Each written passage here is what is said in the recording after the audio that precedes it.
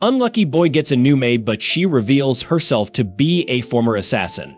Living his normal student life, one day Hitoyoshi Yokoya receives a visit from a maid who claims to be an assassin and is looking to be hired. As she walks towards the Yokoya residence, the woman's tiara jingles with every step, making noise wherever she goes. Meanwhile, the boy in his terribly messy room sleeps like a rock. When the doorbell rings, Hitoyoshi sluggishly drags himself downstairs and checks the entry camera to see who's at the door. Outside, a beautiful woman apologizes for the intrusion but expresses her desire to be hired as the housemaid. He invites her in, immediately apologizing for the mess and explaining that his parents are away. As he grabs something to drink from the kitchen, he starts to realize that he let a complete stranger into his home without thinking. So he tries to stay polite while eyeing her suspiciously. In his mind, she might be trying to sell something or propose something illegal, so his best bet is to stall until he can figure out how to send her away. He asks if she's worked as a maid before, to which she replies that she has, but her previous jobs were a bit different. They involved executing traitors who had betrayed her former employer. In fact, she's here because of a recommendation from that very employer. Hitoyoshi thinks the woman must be joking, but part of him is sure she isn't, and fear starts to creep over him. At this point, getting this stranger out of the house isn't just a matter of politeness, it's a necessity. He then asks if she has any connection to his family since she came on a recommendation. The maid explains that Hitoyoshi is the grandson of the woman who once lived in the house of the second son of the cousin of the wife of the heir to her employer. Instinctively, Hitoyoshi blurts out that he's practically a stranger to this employer, but quickly tries to correct his posture so as not to offend her. Trying to shift the conversation, he asks what kind of executions she specializes in. To demonstrate, she takes the young man outside and uses a tree as a target, throwing sharp metal projectiles at the trunk.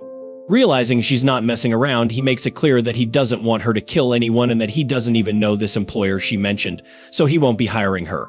She understands and apologizes for taking up his time, then leaves without causing further trouble.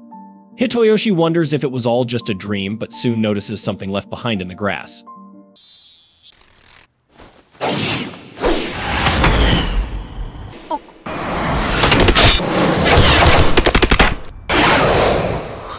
いかがでしょう。実際に投げることは少ないのですが。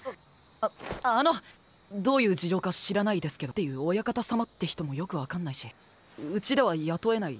さようでございますか。お手間を取らせてしまい申し訳ございません。 Meanwhile, on the other side of the story, the maid had already guessed the outcome would be no different. Her biggest problem now is figuring out where to go next. As she waits for the subway, she continues on her way, but soon Hitoyoshi appears running in the background, holding a bell in his hand. It's the bell from her tiara that had been left behind at his house. Distracted, Hitoyoshi runs to return the item but doesn't see the truck speeding across the road. In a flash of instinct, the maid pulls the boy out of the vehicle's path, saving his life. The driver curses the boy for his carelessness and drives off, while the girl admits she's never saved anyone's life like that before, and her heart is pounding. A confused Hitoyoshi hands her the bell, and they say their goodbyes, each going their separate ways, or at least that was the plan.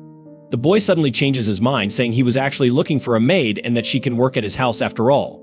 Without delay, she returns to the Yokoya residence and lays out an assortment of blades on the living room table, explaining that knives were likely the first tools used by humans and, though simple, can take a person's life when wielded correctly. Hitoyoshi interrupts the free lesson, explaining that he needs help with cleaning, not with that. The maid, thinking this is some kind of code for killing someone, asks who needs to be cleaned up. He points to the bags of trash in the room, hoping that's self-explanatory, but she interprets it as someone being inside one of those bags. Exasperated, Hitoyoshi makes it clear that he needs a real maid, someone to sweep and mop the floors.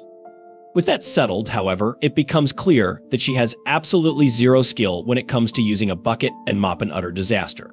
At the very least, she manages to recover her balance when she slips in the water she spilled, but not before the bucket she threw into the air lands squarely on her head. Faced with this catastrophe, she wonders how she could possibly be hired after such poor work. Hitoyoshi removes the bucket from her head and takes the blame for asking her to do something she wasn't used to. Considering that, he offers to help her clean the house together. By late afternoon, the cleaning is a complete success, with everything in its rightful place. After hearing the young man's thanks, the maid seems awkward, as if she's not used to receiving that kind of appreciation. Hitoyoshi realizes it's getting late and that neither of them has had lunch, having been so focused on cleaning. He asks if the maid knows how to cook, but she responds with silence. So he reassures her that he's got the perfect meal for today and suggests she take a bath while she waits. In the bathtub, she finds herself thinking about the young man thanking her for her work. Meanwhile, in the living room, Hitoyoshi reflects that he should be enjoying his summer vacation with his parents away, but instead he's ended up with an assassin maid who can't clean or cook. But that's not the only thing on his mind. If she decides to come out of the bathroom wrapped in just a towel, he has no idea how he's going to handle that, so he mentally prepares himself for the possibility. But before he can gather his thoughts, the woman walks out of the bathroom fully dressed, shattering his illusion.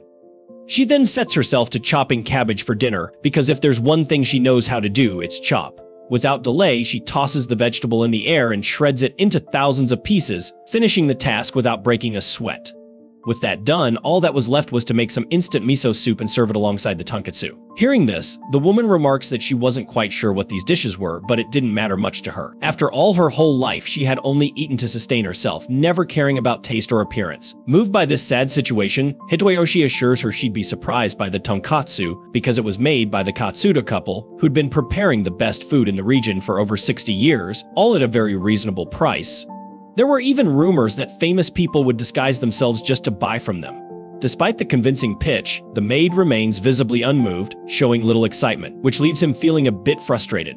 But since that's how things were, he decided to show her firsthand what he was talking about. After splitting the tonkatsu between the two, he placed cabbage on their plates and served one to Misa, as he liked to call her. Taking advantage of the moment, he asks for her name, but she responds that she doesn't have one since she'd only ever been called whatever her employers decided, so the boy could call her whatever he wanted. Not being great with names, Hitoyoshi decides to keep calling her Maid. She reflects that she had never cared about what others called her before, but now something feels different. Regardless, the moment to eat finally comes, and Hitoyoshi eagerly waits for her to try the food and give some feedback. When she takes a bite, the maid muses that, as always, nothing had changed. She couldn't tell whether the taste was good or bad, however, recalling a vague memory, she comments that the food was warm and pleasant. Inside, she reflects that the bath and the food were warm, just like the person standing before her. Hitoyoshi mentions that the room where she'd be staying is at the end of the hallway on the second floor, and that the bed linens had been properly laid out. But if something wasn't right, she should just let him know. The woman is surprised to see that the boy had prepared the room for her, and it carries her back to an old memory where she stood holding a machete. A man in the background said she had passed the test, adding that her skin was as white as snow and her heart was as cold as ice. On that day, this man had told her what her name was, but now she preferred to say she had none far better than being called Cold Woman. Hitoyoshi interrupts her reflection to pass the tonkatsu sauce, saying it just wasn't the same without it. Without hesitation, she pours it over her food and takes a bite. The sensation is so delightful that even she can't contain her emotion and has to express her joy. それじゃ、いただきます。どう？味の良し悪しの判別なんて、それでも温かい。とても美味しいです。名前。合格だよ。名前はありません。だから私。Later, at 3 a.m. the next day, Hitoyoshi wakes up drenched in sweat after a dream he hadn't had in ages. Hit by a sudden midnight hunger, he decides to look for some instant ramen. But as he descends the stairs, he hears a strange noise coming from the kitchen. Startled, he remembers the maid had said she was a professional killer. Still, he musters the courage to check what is happening. Peeking into the kitchen, he sees the maid with a red stain on her face. At first, he thinks it is blood, but when she turns around, he realizes she is actually covered in tonkatsu sauce. Caught in the act, the woman apologizes profusely, but relieved that it is nothing serious, the house owner doesn't scold her. The maid explains that she thought if she were to die tomorrow, she'd at least like to taste that flavor one more time. Not wanting to limit her experience to just the tonkatsu, Hitoyoshi whips up an improvised fondue with the sauce since there isn't much else. To make it more fancy still, all the maid wants is to eat everything with the sauce she has come to love, and that's exactly what she does. After the meal, she asks if Hitoyoshi had a nightmare, as she'd heard him moaning in his room. Fearing he might be a killer too, she had taken the liberty of entering his room and found him calling for his mother repeatedly. The maid had also had a dream where she was talking to the tonkatsu sauce.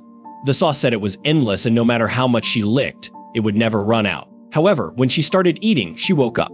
At least her dream had been different this time, since she usually dreamt of bad things. That's why she felt sorry for the boy having such a troubling nightmare. She knew all too well what that was like. Hitoyoshi shrugged it off, saying it was just a dream he had from time to time. In his mind, he replayed images from his childhood where he kept calling for his mother as she walked away. He explained that he could only sleep when lying in his mother's lap on nights when he had those nightmares. Hearing this, the maid found a way to comfort him and offered him her lap to rest on. Her mind wandered back to the man who always said she was born to kill. and that thought enveloped her soul in darkness. But when Hitoyoshi laid his head on her lap, the world around her became lighter. Both felt awkward with the situation, but neither of them backed out. They saw it through to the end. This is the end of You Are M's Servant, Episode 1. Thank you so much for staying on this channel and watching our videos. Don't forget to like this video and subscribe to our channel so we can keep you updated with our latest content. See you in the next video.